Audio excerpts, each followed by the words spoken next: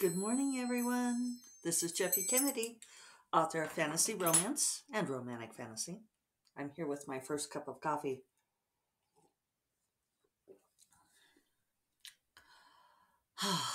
Dreamy sigh for the deliciousness. Those of you acutely observant, either on video or listening to the sounds of the chime, will note that I'm back inside today. It's a stormy morning here in Santa Fe, not precipitation, alas, but a cold wind blowing. Today is Monday, April 25th. It's the perfect date. All you need is a light jacket. Uh, Hopefully, that'll be us this afternoon. You, I'm sure all of you get that. Maybe not my mom, but what can you do? I had a great weekend. Um, did get to get out in the garden, hung up my hanging plants. You can't see them on the video, it's too glare-y. Yeah, it's not going to happen. But yeah, got my hanging plants hung up just in time for them to be blasted by the cold wind, but I'm sure they'll be fine. It'll be fine. Everything is fine. I got some other ones planted. I put together a couple of hanging baskets of my own. We'll see how they turn out. I did go out and check on them, see if I could sit outside, and I thought, oh, it's not going to be pleasant. Been scraping tumbleweeds out of the property. So Friday, we got this wind that was unreal. I mean, they've been giving us the high wind warnings. By afternoon, we had the alert go off on our phones saying, warning us of dust storms that, if we were traveling, that the visibility could go down to zero in like no time at all. We were having like 70-mile an hour, 75-mile an hour gusts. Um, and the wind roared all night long. It was something, people. So I'll put a photo on the show notes, but the the tumbleweeds. I was bitching about the tumbleweeds last week. They're everywhere. I had already cleaned up a bunch from like under the juniper out front and that kind of thing. Tons under there now, but they had mounded up in front of our garage. Like the old I don't know, if you grew up reading Laura Ingalls Wilder like I did, or that sort of thing. But instead of having snow piled up to the eaves of our house so that we have to dig our way out, we had tumbleweeds piled up in front of the garage, and I had to like get out there and drag them out of the way just to get the car out of the garage. It was something. And on Saturday, I saw some of the writer people. Melinda Snodgrass did a plot break with us down at Beastly Books, and Melinda has lived here all her life. I've just been here like 13 years. But I asked Melinda, because she lives not far from me. Just like we're both sort of in the same outskirts of Santa Fe area. She's a little bit more outskirty than I am. But I asked her, I said, knew the wind had to be bad at her house too. And she said it was the worst she'd ever experienced in all her time here. Good thing there's no such thing as global climate change, right? Otherwise we'd be concerned. Ugh. Total aside, for those of you who you probably were not. You probably were not worried about my laptop screen, but it is gradually drying out. It dried out some when I was in Tucson, and there's like only a couple little spots left. It's mostly good now. I've been meaning to mention that. There's like one that's like right, if I do this, if you're on video, I could put it like right over my face, and then it looks like I have some sort of skin condition. But if I don't do that, it's sort of like the thing with the doctor. It's like stop doing that. It hurts when I do this, then don't do that. So, yeah, been cleaning out tumbleweeds. I told David that for the first time really ever. I understand now why people want to burn stuff, because there's like, what can you do with all of these tumbleweeds except set them free again? I wish the HOA would hire like a big wood chipper and put it in the community parking lot, and so that we could just haul all our tumbleweeds there, chop them up. It's so tempting to set a match to the fuckers, uh, except then we would be we would have big problems. But I understand now why people want to do it. Yeah, so had a great time. I was pretty efficient on Saturday. Got the laundry done. Got some chores done around the house, and then in some Nebula meeting stuff, and then headed out in the afternoon and ran a few errands, and then met up with the writer folks for the plot break. Talked to Grace Straven on the phone for a while, and that was really nice to get to talk to her. She had some good news career wise, so that's nice because she's been having a hard time with dealing with family stuff. So it's funny when we have these conversations. Our conversations are this mix of personal, family, and career. But it was nice to get to have a long conversation with her, and yeah, and just debate stuff. We we rubberneck on other authors and judge them quietly to each other. But it's always interesting to look at what other people are doing, and to it helps reaffirm our own guidelines for what we're trying to do. And one conclusion I came to, I've been sort of mulling one question, and I'm trying to think of how to phrase this because I don't want to give you guys the exact details. But ultimately I came around to, well, I don't know why my writing is perceived this way and someone else's writing is perceived that way. And then I kind of circled around on it and said, but why am I even thinking about this? Because even if I could figure it out, it's not like I'm going to change what I'm doing. And I come back to this over and over again. I've even got this little, well, I've got it stuck on here pretty well on my monitor, but it's a Georgia O'Keeffe quote. And she says, if you can believe in what you are and keep to your line, that is the most one can do with life. And I really do believe that. It's tempting when you look at maybe something else being more widely regarded, more popular, selling better, having a better reputation, that you think, oh, should I be trying to do something more like that?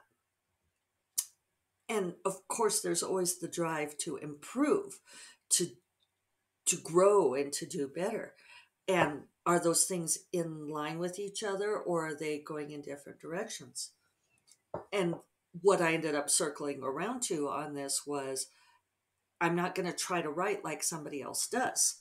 Even if I could, I couldn't do that. All I can do is believe in what I am and keep to my line.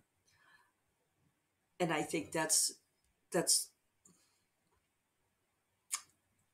just part of, you have to grow and develop in your own way, but you can't be someone else. And we were looking at another author who is trying very, very hard to look like somebody else. And she's not the only one. It's tempting, everybody wants to be as hugely successful as some of the big authors, some of the big popular authors right now. And, but imitating them isn't going to get anywhere. Something that I don't do, and it may be effective marketing. It probably is effective marketing.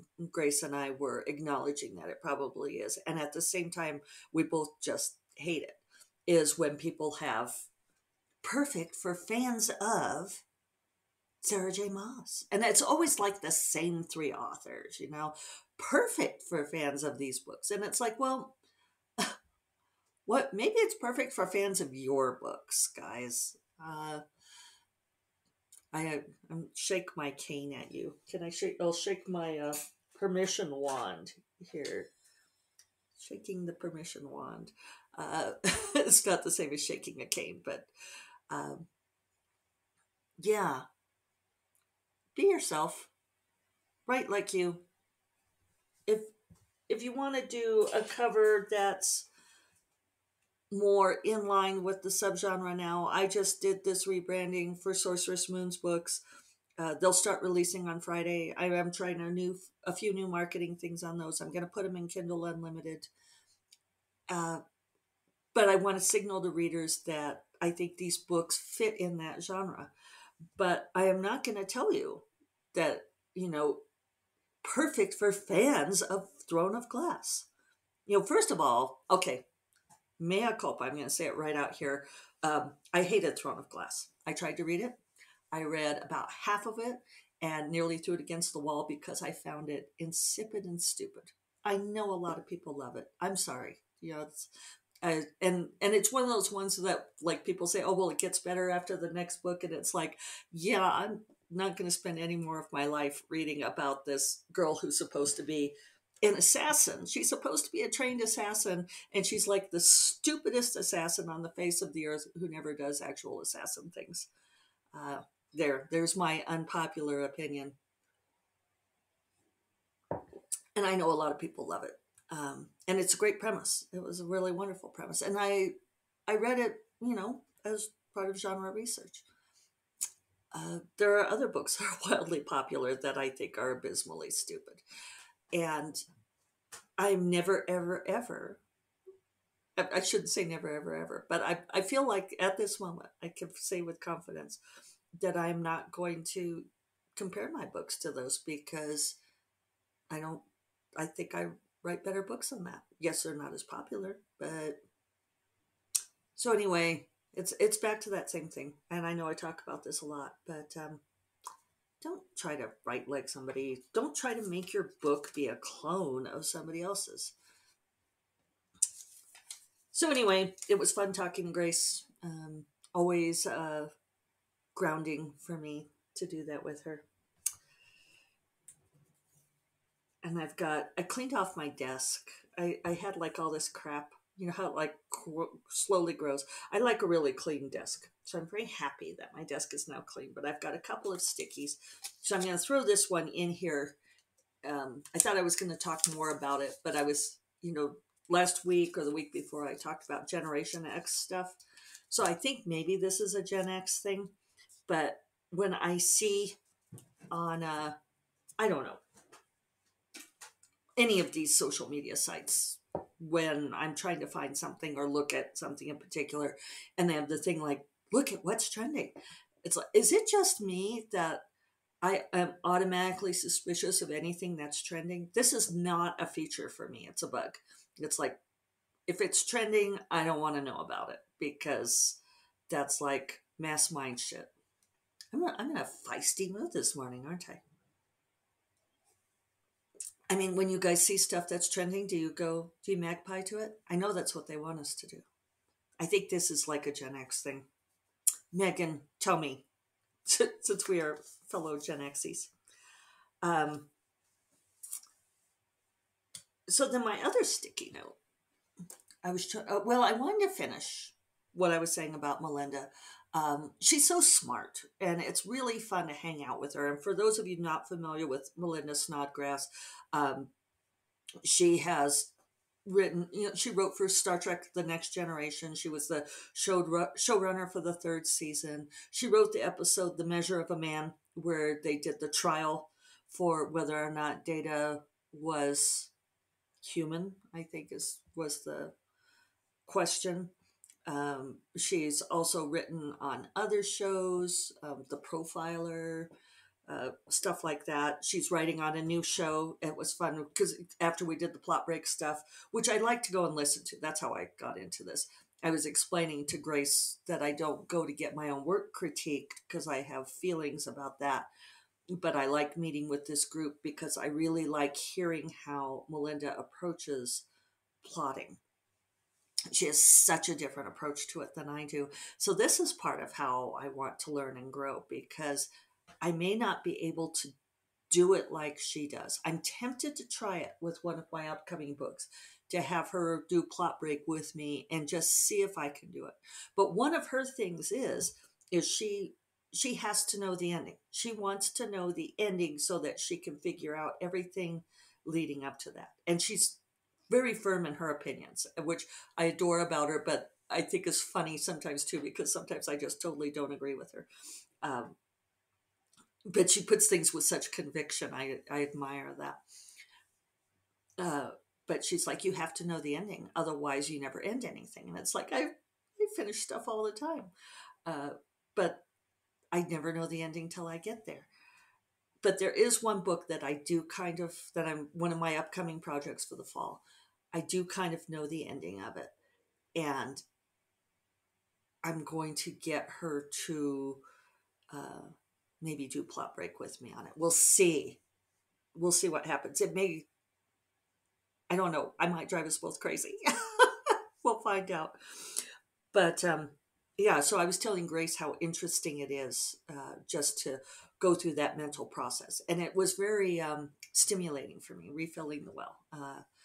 And now I have all of these ideas of things that I want to do.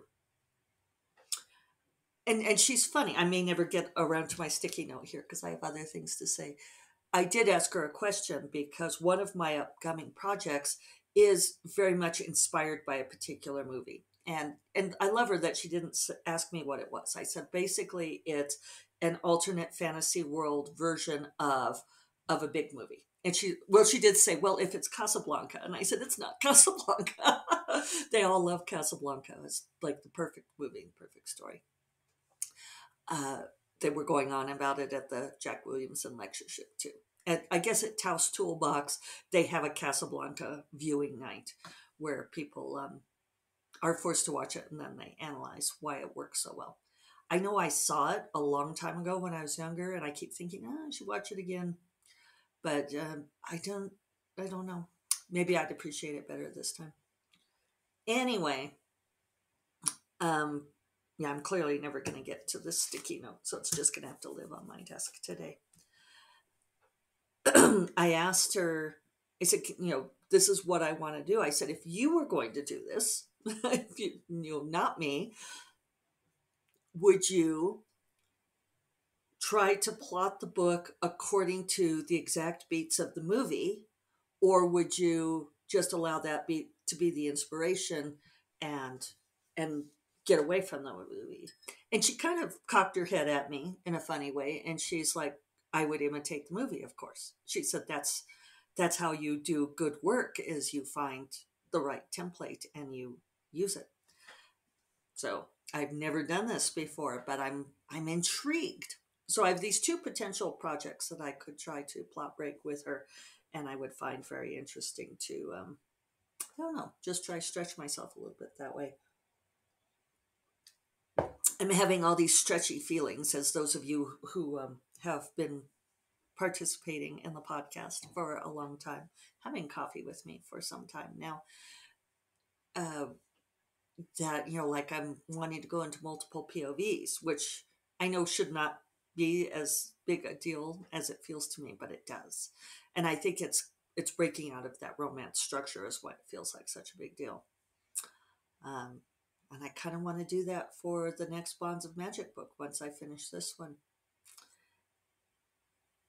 Um, I found out interesting things about the book that I'm writing. I'm enjoying that. And let's see. Oh, and I know that there's something I'm supposed to tell you guys also. I have to go look at my to-do list because I know I noted it on there. Something I'm supposed to publicize as a responsible author. Oh, yeah. I'm going to start putting the link in the show notes, but I do have a list of blah, blah, blah.